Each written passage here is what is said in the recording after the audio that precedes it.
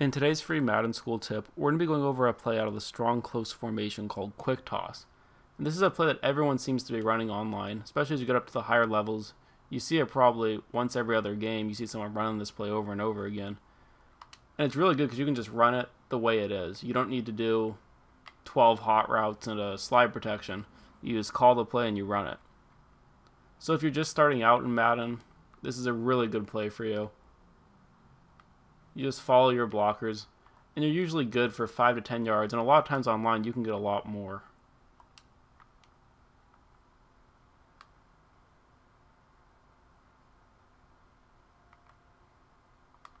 Really basic. Again, the play's called strong close quick toss.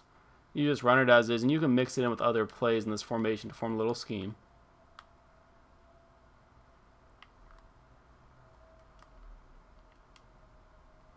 So if you're enjoying our free tips, make sure to like and subscribe and leave a comment on either YouTube or Madden School, letting us know what type of other tips you'd like to see in Madden 16.